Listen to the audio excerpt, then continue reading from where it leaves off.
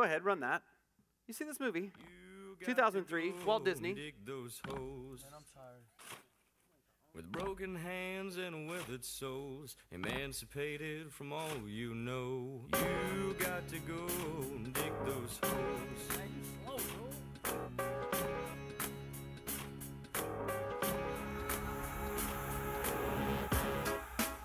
So what if I told you that what you really needed this morning was a shovel, that you needed to start digging because in order to step into the next season of your life, it's going to require for you to dig some holes? Well, you'd think I was as crazy as Elisha. It's amazing how a prophetic voice will always sound strange in its generation, and we are called in the same way as Elisha to be a prophetic voice to our generation.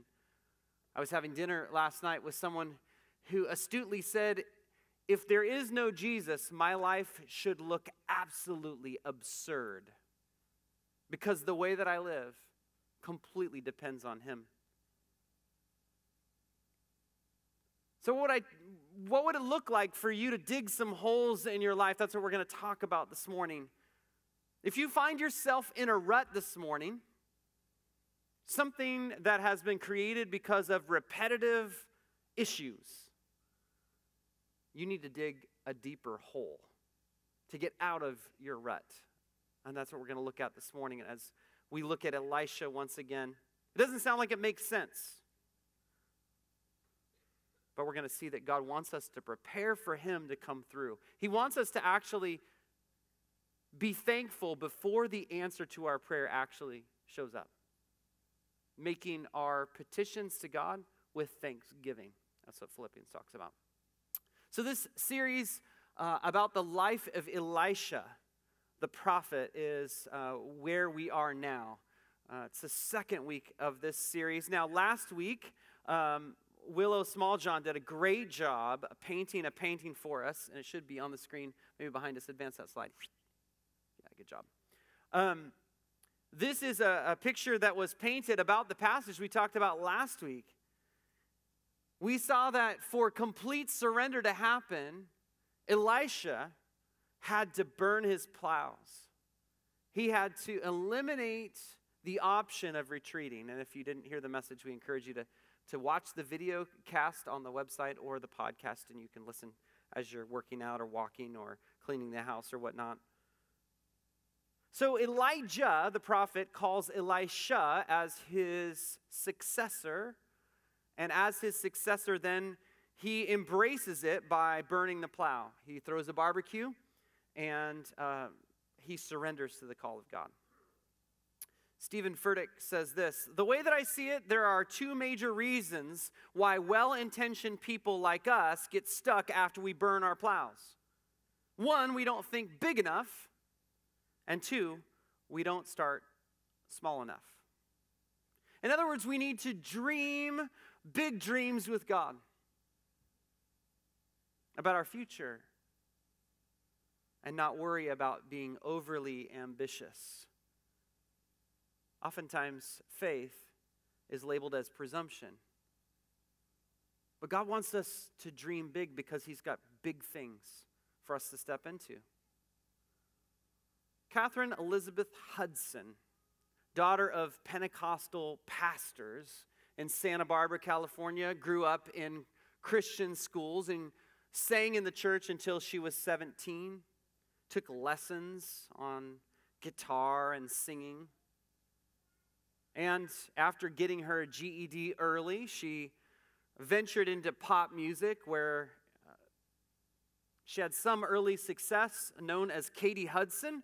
And it was during this time that a friend of mine actually was sitting next to her. She was a nobody who knew who she was, and she turned to him and said, I'm going to do everything I can to be a star. Well, it wasn't very long after that she started going by the name Katy Perry, and she is known to the pop music world. And while I'm not saying go out and buy her music, there was a dream in her heart that she went after. She was dreaming big. D.L. Moody said this: if God is your partner, make your plans big. So at the same time we're dreaming big, we need to also start small. We need to have realistic steps of obedience, because God calls us to obedience and that he blesses it. So he calls us to some realistic steps that actually make God's vision for our life actually come to pass so we can walk it out. So years ago, around the time Katy Perry was born, a young high school student here in Chico began taking lessons and working on singing and trying to be good at music. And like many kids, he dreamed of playing music on big stages, and he realized he had to start somewhere. And this meant he led worship for kids' camps at neighborhood church. And he was willing to drive to cities around Chico with enough gas money to get there. He wanted to start somewhere. He recorded a cassette tape. That's an early version of the CD for those of you who don't know. And this kid with a big dream to do music now has recorded 4 CDs. But he's never going to be a rock star, and he's not planning on it because he just always wanted to make a difference and believes that music is something that makes you sensitive to God. And so, that kid is me.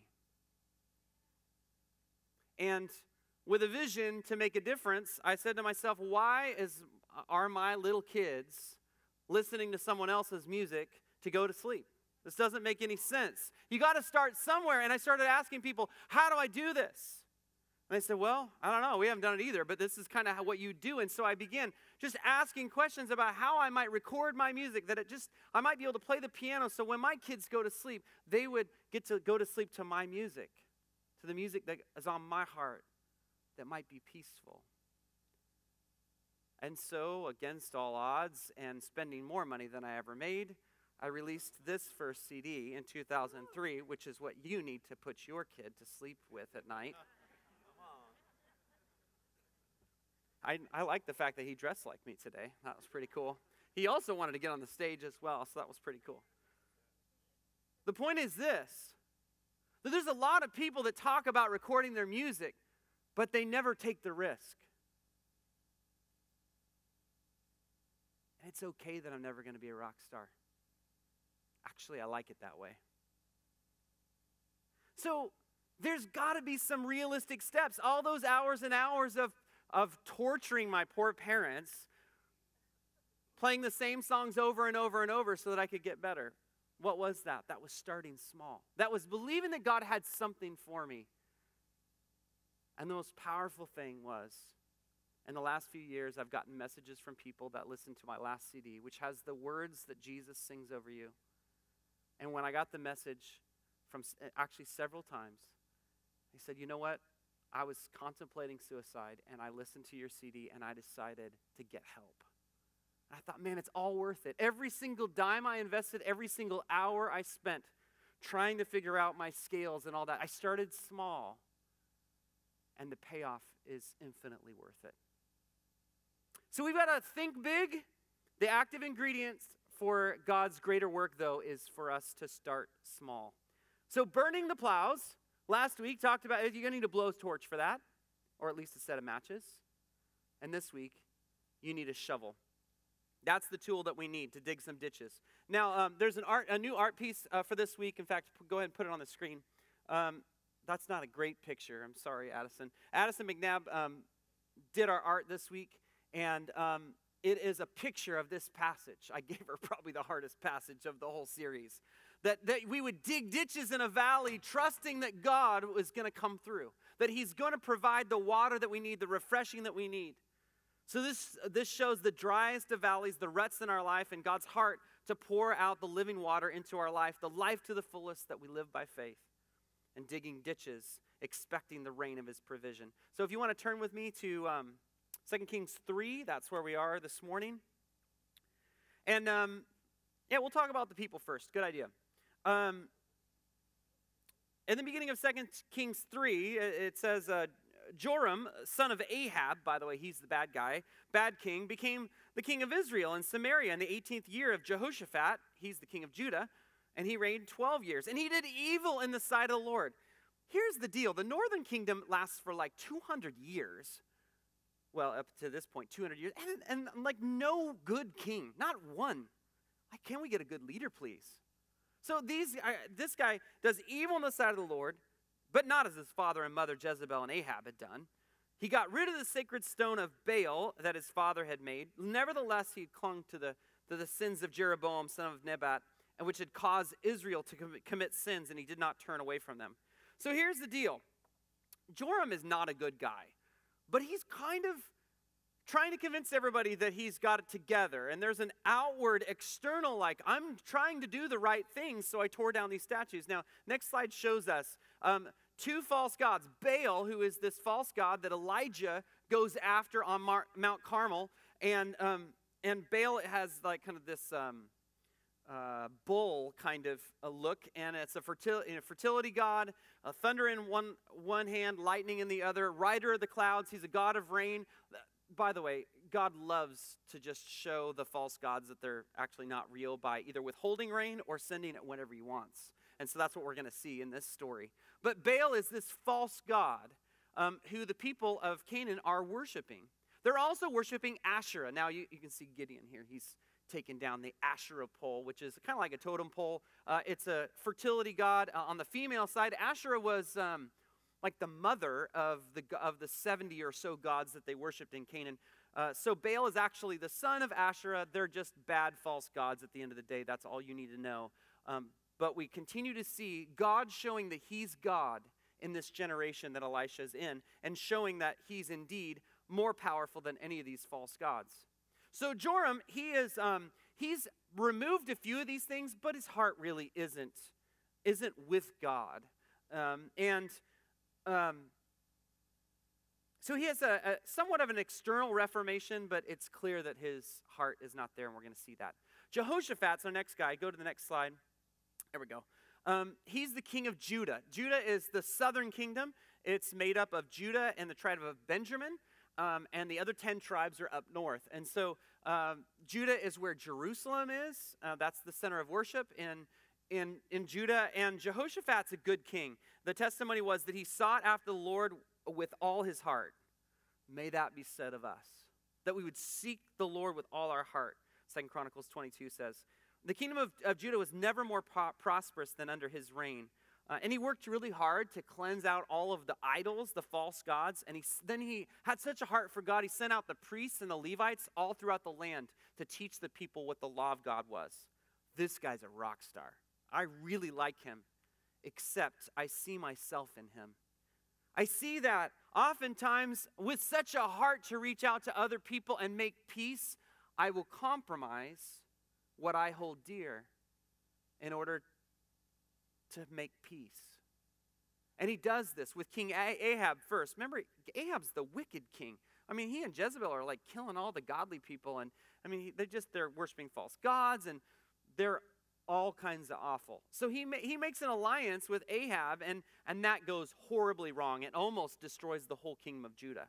Then he gets into an alliance with Ahaziah, that's a hard word to say. That's Ahab's son. That also goes totally wrong. They get this whole fleet of ships, and the whole fleet of ships gets wrecked.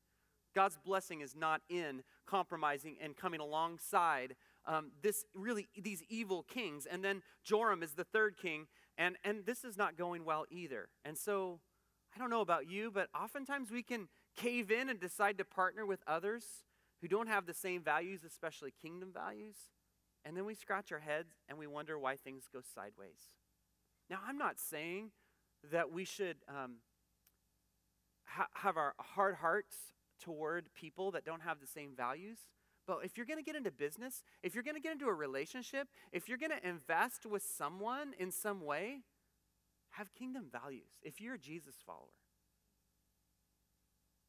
2 Corinthians 6 talks about not being yoked together with unbelievers. You can look at that later. So we have Jehoshaphat. He's our good guy. The king of Edom, who is subservient to Judah, and the king of Moab, who is the bad guy in the story. The Moabites are the descendants of Lot's daughter. For those of you who are Sunday school graduates who are trying to keep track, Edom, by the way, are the people of Esau. So all these peoples are related. very closely related if you go a couple generations back. And then Elisha, the prophet of God who's not so famous yet. The places, what's going on here? We've got Edom. I know this is a little Bible 101 here. Next slide. The kingdom of Edom is down there south of the Dead Sea, and it is crazy desert. A few of us were in the Middle East a few years ago, and we were in this area, and it is just, we were walking through going, how does anyone live here? It's part of the same area where when the Israelites were taking their 40-year camping trip, that they went through there as well. And you think there must be a God that keeps these people alive, because there's nothing here. And so what's going to happen in this story is that the people of Israel are going to connect with the people of Judah, and they're going to go down to the kingdom of Edom, and they're going to be going up to fight Moab when they get stuck in the desert. Now, Edom is also the place where Petra is. That's one of the one of the 7 ancient wonders of the world. It is just, I long to visit this place. We didn't get to go there when we were in the country of Jordan. So, 2 Kings 3, verse 9. Next slide. One more. So the king of Israel set out with the king of Judah and the king of Edom, and after a roundabout march of 7 days, the army had no more water for themselves or for the animals with them. I don't know if this is bad planning or just deciding to march through the desert, but this is a major problem. This will get you killed. This is not just, oh, I'm going to be thirsty. This is all of our herds, all of our flocks, all of our men are going to die. What? Exclaimed the king of Israel. Has the Lord called us 3 kings together only to hand us over to Moab? Now, when you look at the rest of the passage, we find out that none of these kings heard from the Lord. None of them actually prayed about this. In fact, the king of Israel, who's not even a God follower, decides, this is what we're going to do. I'm kind of ticked off that Moab's not sending their tribute to me, so let's fight a war. And Jehoshaphat's like, okay, I just want to be at peace. We'll go with you. Our horses will be your horses. Let's go. So away they go, picking up Edom along the way to go up to Moab. And they get stuck, and they don't have any water.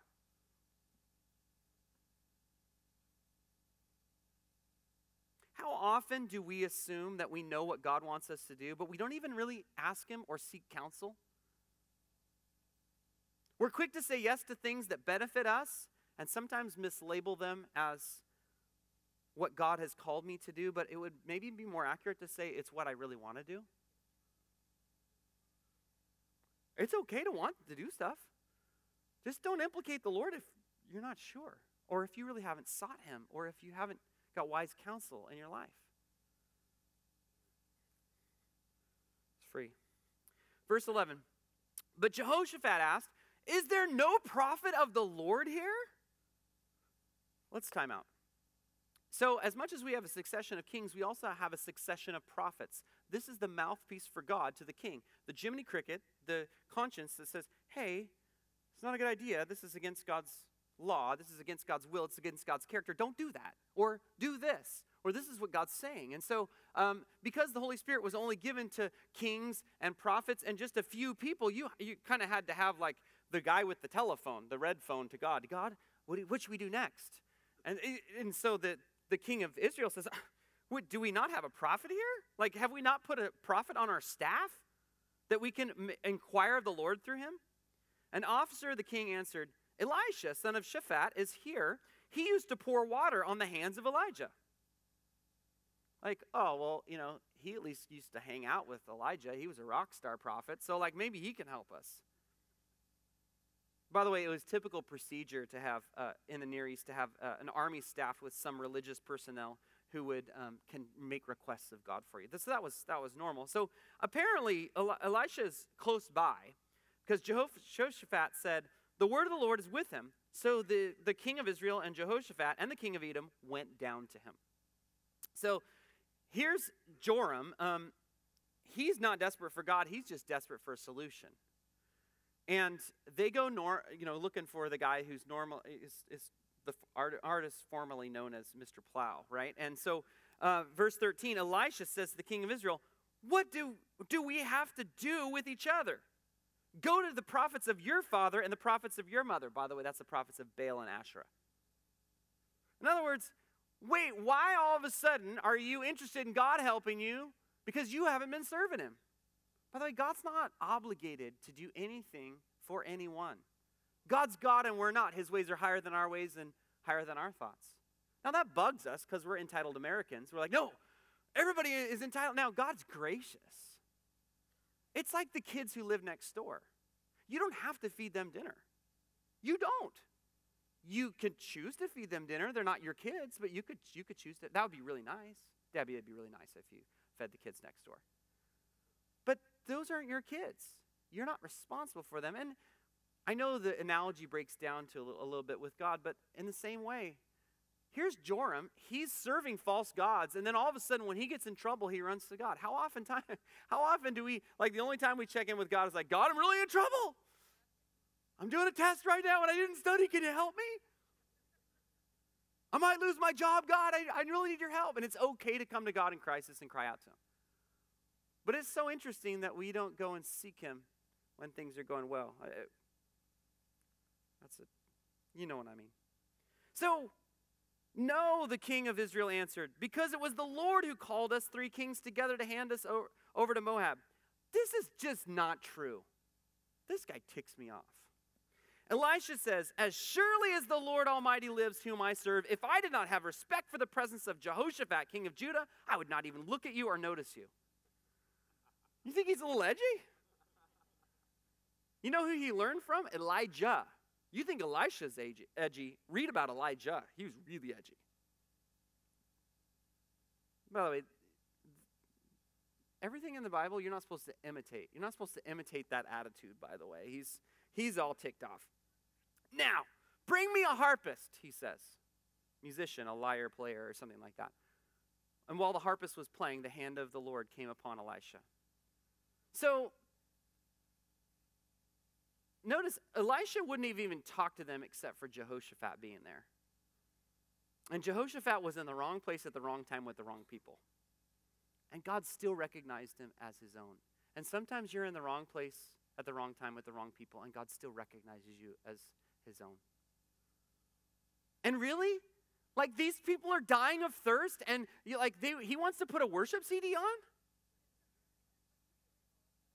Oftentimes, what we need to do is change the atmosphere around us. And worship is one of those things that changes the atmosphere. It changes our heart. I can imagine Elisha's like, I'm ticked at you. Your dad, Ahab, tried to kill my master, my mentor, Elijah. I can imagine he's ticked off. He's like, man, I need to calm down. Put the worship CD on. Because worship always brings us to a place of sensitivity to the presence of God. Now, not all of us are worship pathway. That's like our first thing. Some of you, you need to go for a walk. You need to see creation. It leads you to a place of worship and wonder. Awesome. Some of you need complete silence.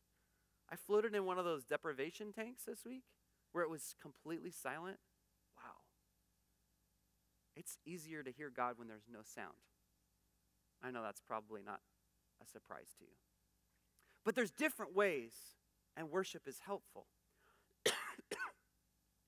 And so, by the way, it's common for prophets to call for the background mood music.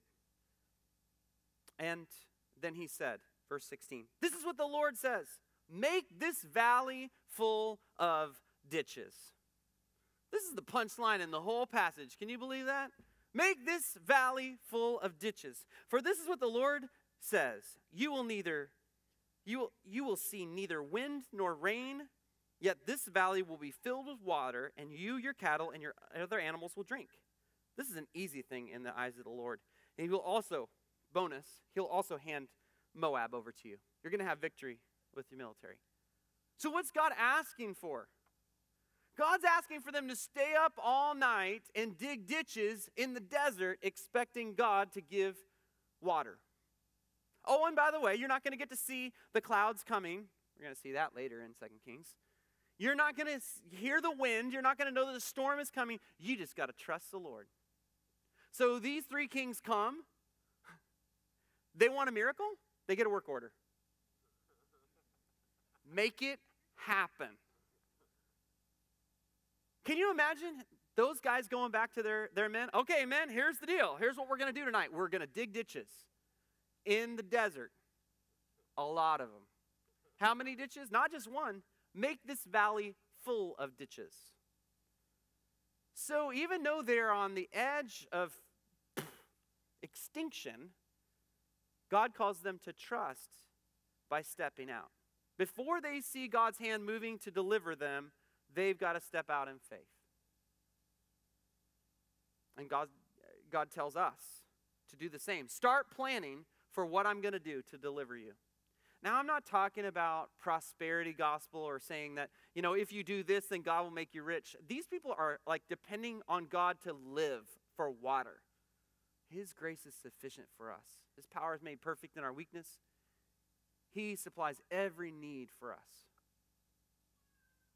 So this doesn't make any sense in their heads, I'm sure. And only God can send the rain. This is great because it just proves once again that Baal is not the rain sender, it's God. It's not Asherah, the fertility goddess, who gives the rain and provides for these people. It's God. And rain is God's specialty. So it took a sacrifice of hard work before they saw evidence that God was coming through for them. I wonder what small steps and practical preparation steps that we need to make and what God is asking us to do. Not just one ditch, but a valley full of ditches. Not just in one area of your life, but in every area of your life, creating space for God to come and deliver you, to save you, to bring you breakthrough, to destroy addiction. We ought to be digging all sorts of ditches in our relationships, in our careers, in our ministries, with our neighbors, our marriage, our home, our time, our finances, our future. Making opportunities for God to move. And this is an immediate obedience issue for them, right?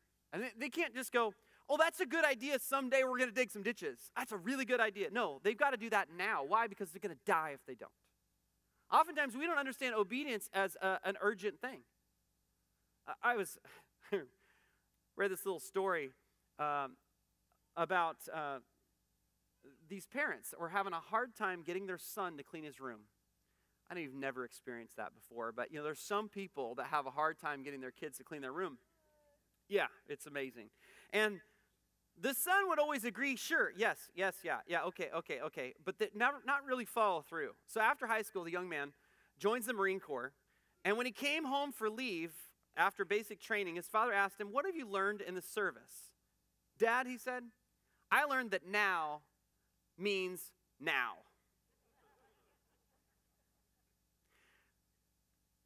Delayed obedience is not obedience at all. Partial obedience is not obedience at all. And oftentimes God has called us to do something. He's called us to do some ditch digging in our life.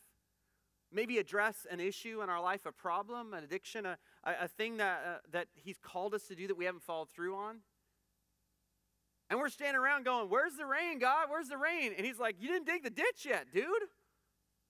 God wouldn't call you dude. He'd probably call you something different. Call you by your name. Why? Because you didn't obey on the last thing that He told you. Why would He give you another command when He's still waiting for you to dig the ditch right in front of you? And it might be something small. I'm amazed at how many people I talk to who are stuck. And I ask them, what's the last clear thing that God spoke to you? What did He show you that you're supposed to follow through on? And they'll say, well, I don't know. I say, well, let's just take a second and quiet our heart and just ask the Holy Spirit to remind you. By the way, that's really effective. And they'll say, oh, you know what? I really kind of felt like the Lord wanted me to, it could be something simple. The Lord wanted me to start taking piano lessons. The Lord wanted me to reach out to my son who lives out in Montana. God wants me to begin to work on my physical body. God was really speaking and leading me to build a relationship with this young person so I could pour my life into them. Well, have you done that yet? Well, no, I kind of got busy, and there's been stuff going on. It's just been a really busy season. In fact, I got sick for a while, and then I was traveling. And my kids have had this stuff going on. Wait a second. Stop with the excuses. Did you dig the ditch in front of you or not? Well, no, I haven't got around to that. Well, why would you expect God to tell you what the next step is for this next season of your life if you haven't dug the ditch right in front of you? And I'm not saying this is a hard ditch to dig, but it's the one that's in front of us. Almost came out very poorly. So we need to dream big, but start small.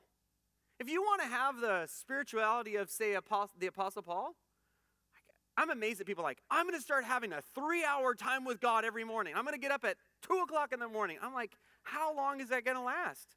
Like, I really love your zeal, but I'm pretty sure that's probably not sustainable. How about we start with 10 minutes? No, that's not long enough. Well, just do that consistently for a few days, and then, realize that God will expand that and your discipline will grow. Or if you have a big dream of dealing with a broken relationship in your life, it might not happen overnight, but maybe it starts with a conversation or a coffee or just I'm sorry. Or if you have a kid that's far from God, maybe it starts by praying every day. And a reminder. I'm a huge fan of reminders. Do you guys do reminders? I know people don't tie strings around their fingers anymore, but we have these gadgets and gizmos and things, and we have stickies that go on refrigerators and things that go on your dashboard and things that you wear around your bracelets and all this sort of thing. Get a reminder. No one else needs to know what it means. Let it be a reminder to you every single time you see that you pray. Well, those are small steps that you can take to do really big things for God. And so it's interesting that it says this is an easy thing in the eyes of the Lord. This is no problem for God because he's a God of miracles. He got this. And timing. Just because something's easy for the Lord doesn't mean he's always going to accomplish it tomorrow. Sometimes the Lord has us on a longer experience, a longer journey. There's more for us to learn. There's more things for us to walk out before he really fills the ditch with water. And that's part of God raising us up. Verse 19 as we finish here. 20. 19 just talks about you're going to be successful in this military endeavor. And the next morning, about the time for the offering of sacrifice, there it was, water flowing from the direction of Edom, and the land was filled with water. So how do we do this? Really quickly before we end. Just a few ideas for you. These are just my thoughts. Next slide. On how we can dig some ditches. The first one is to keep praying. Keep waiting on God. Keep asking God that question. For that daughter of yours that you haven't seen the breakthrough in yet. For that job that you've been praying for. For that relationship that's broken. For the finances things that you've been dreaming or planning or that are on your heart. For that ministry that God, you feel like God is calling you to. Keep praying. Keep digging. Don't stop. You're going to be tempted to stop. Don't stop. Second one, dig deep. Expect God to show up in big ways. I don't know about you, but I always like, God, if it's okay, maybe you could just kind of do enough for me so I can get by. God's like, really? I got like the cattle on 1,000 hills, and you're like asking for like one small calf? I mean, go big. Ask for a herd. It's okay. It's not presumptuous. It's called faith. As it turns out, that's a really good thing. Third, go back and dig in the last place you know God put an X on the ground. And that's what I was talking about going back to that last clear thing you're supposed to obey on. Follow through on that. Sometimes it's something very small that God's called you to. Fourth, don't dig alone. This is not a solo sport. This is not an individual sport. This is a team sport.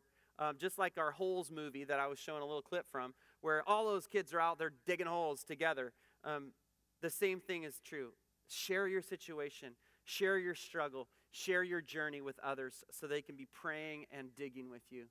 Fifth, dig the first few inches before you get to foot 3, 4, 5, 6. Don't despise the day of small beginnings.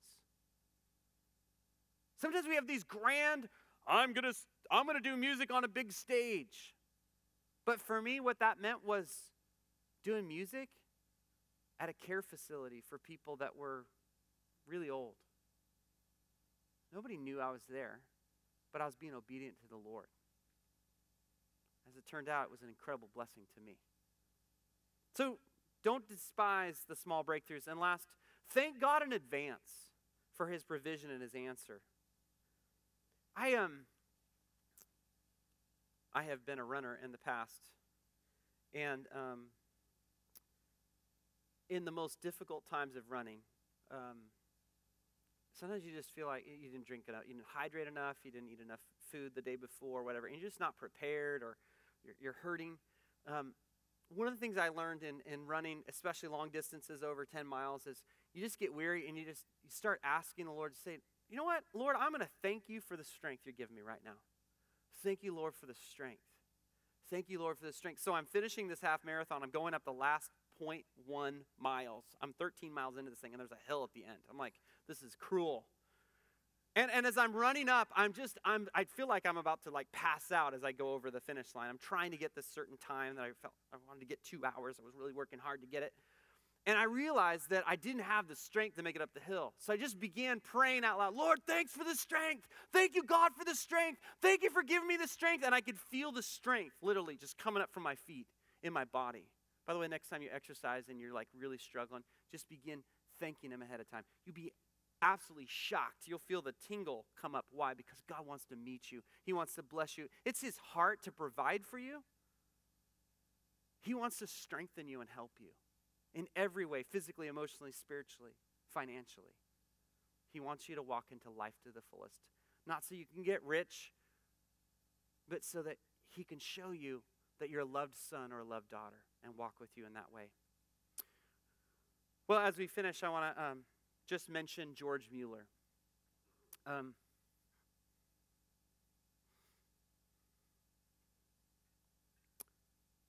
George Mueller was an amazing man of God.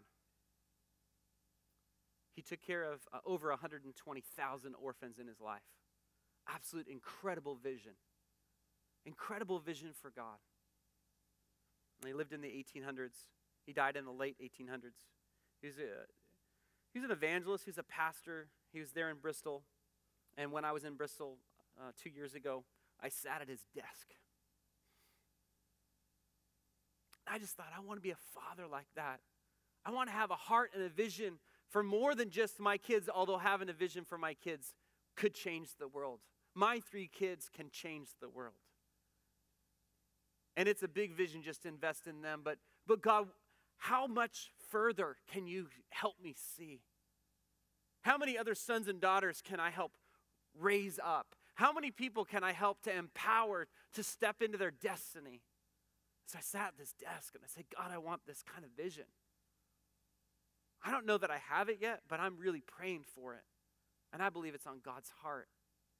Why? Because this was a man who, one morning, all the plates, he says in his journal, all the plates and the cups and the bowls on the table were empty, and there was no food, and there was no money to buy food, and the children were standing waiting for their morning meal. And Mueller said, children, you know that we must be in time for school. And then lifting up his hands in prayer, he said, dear Father, we thank you for what you're about to give us to eat. And there was then a knock at the door, and the baker stood there and said, Mr. Mueller, I couldn't sleep last night. Somehow I felt that you didn't have bread for breakfast, so the Lord wanted me to send you some, so I got up at 2 a.m. and I baked some, and here it is.